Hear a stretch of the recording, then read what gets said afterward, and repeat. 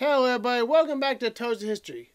I'm your bartender, Jared as always, and I'm here to serve you up a pint of history. Now that's good history. Today my guest is Lyndon B. Johnson, LBJ. Now what do we know about LBJ? What does pop culture tell us about LBJ? They say LBJ, you've seen him being sworn in on Air Force One, and that's what we know. That's what they tell us about him. We know the alphabet. JFK leads the LBJ, and then we stop. Well, I'm telling you today you're going to get a lot more than letters on this show. It's his birthday today, and I'm going to tell you what you don't know about LBJ.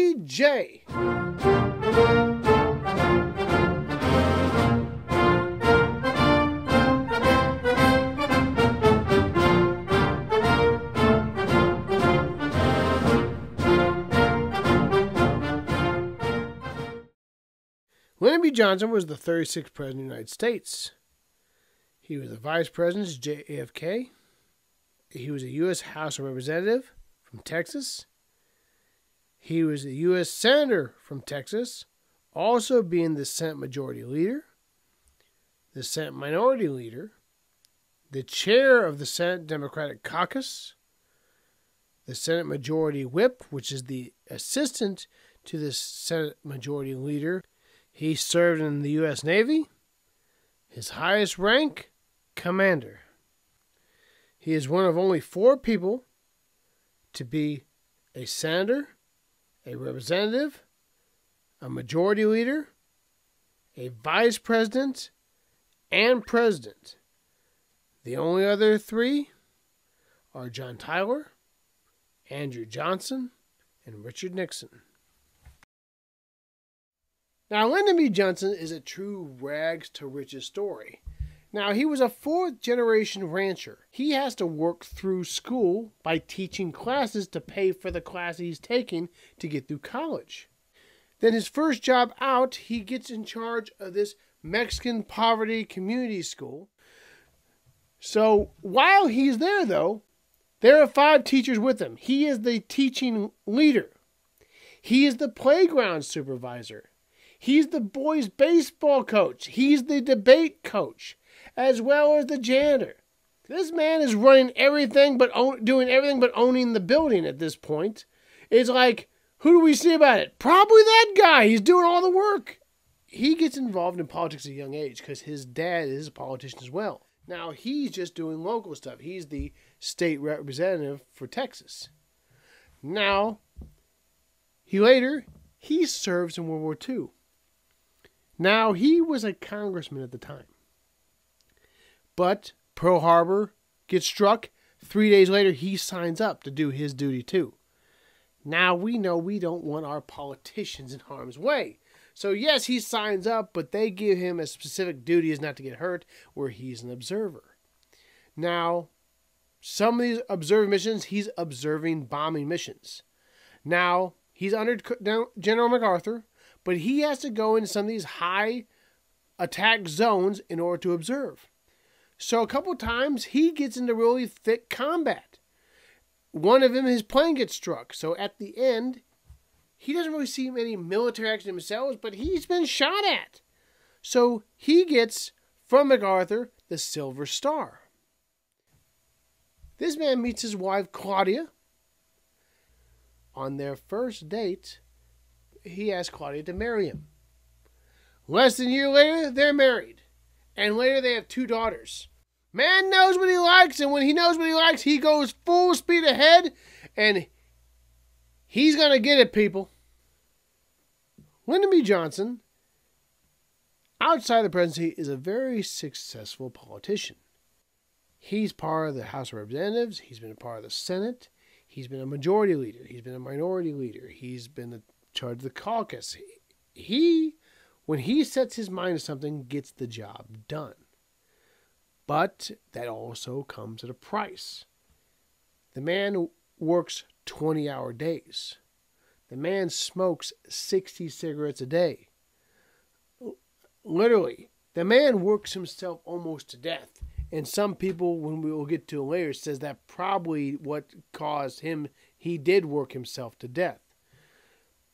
Before he might not even become president because he has a heart attack. He has a heart attack. He's in the hospital. He's in the bed. He just had a heart attack. They're fixing him up, and he tells his aide to bring his stuff in. So he has a table set up next to his bed so he can continue to work on his stuff while he's in bed. No sitting there watching talk shows for LBJ. Man's still working. Man just had a heart attack, and he's still like, I don't have time to have a heart attack. I don't have time to take a break. Where's my cigarette at? Like, dude, no matter what you say bad about this guy, you can't say the man was not a hard worker.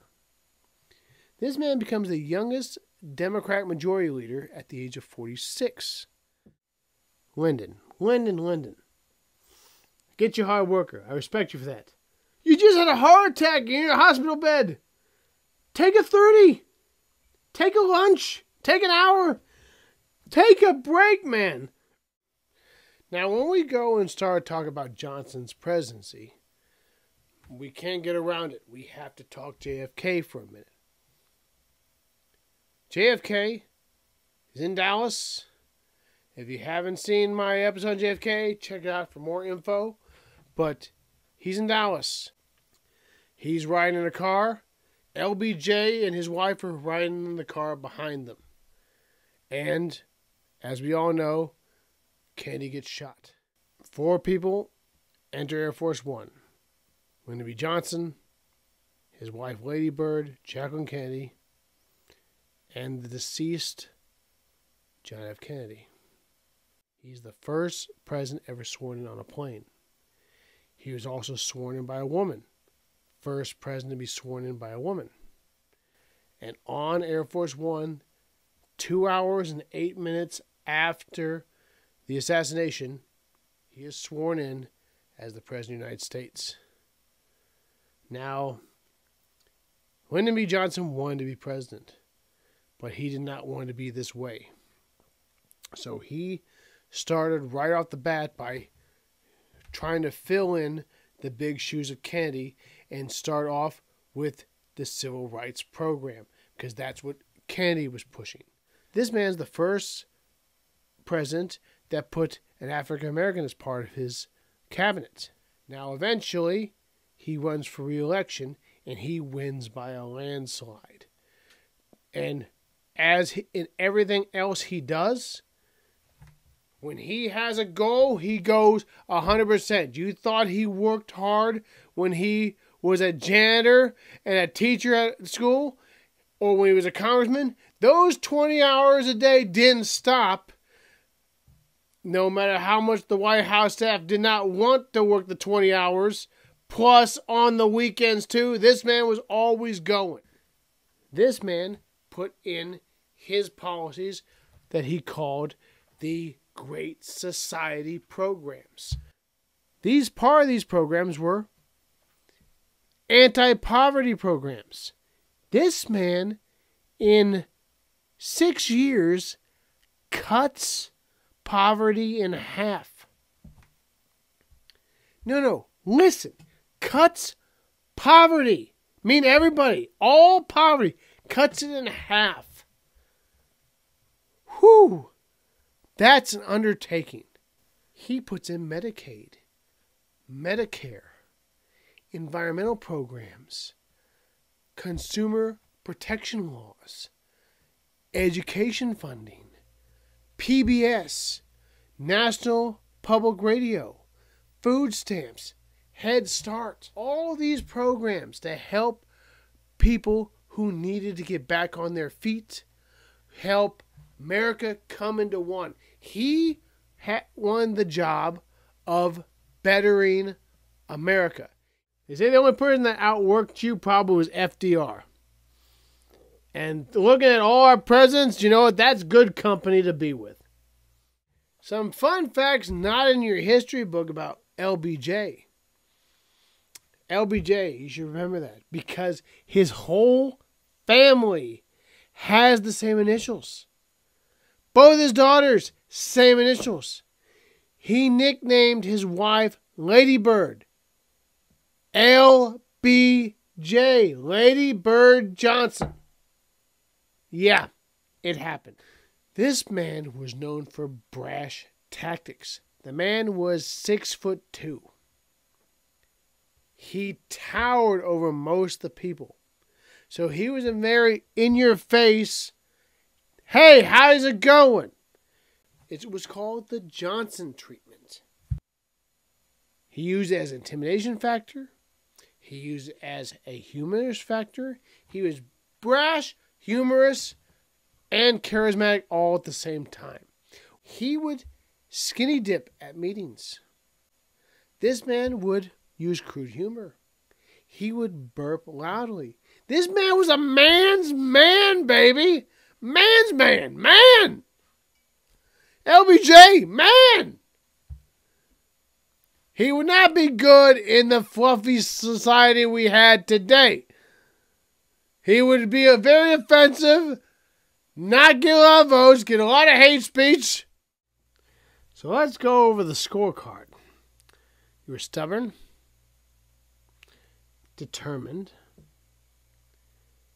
did things your own way, didn't compromise, used brash tactics, and were considered offensive by a good sum of people. Now, where does that ring a bell? I can't put my finger on it. No, we're not going there. We're not going there. Cut it right now. This man's first lady, as I said, named him her Lady Bird. He put her on the campaign trail in his first re-election. She had her own train. She would go from town to town, pass out buttons and her famous pecan pie recipe. I would love to taste some LBJ pecan pie. Love it. Love it. A toast to LBJ. Most times we recognize him today is taking over for JFK and the Vietnam War. This man stepped into JFK's shoes. This man passed over 200 laws, cut poverty in half, 20 hours a day for 6 years, weekends included. How many of you work for 20 hours a day, weekends included? This man put in for the American people. He put in for the government. He did everything he could to be the best he can be. How can we ask more? We could not ask more than this man gave. To Lyndon B. Johnson, to LBJ, thank you for your service. Thank you for all the programs that we still have today. And every one of you, all those programs, if you have been a part of any of those programs, you should thank this man. Happy birthday, Mr. President.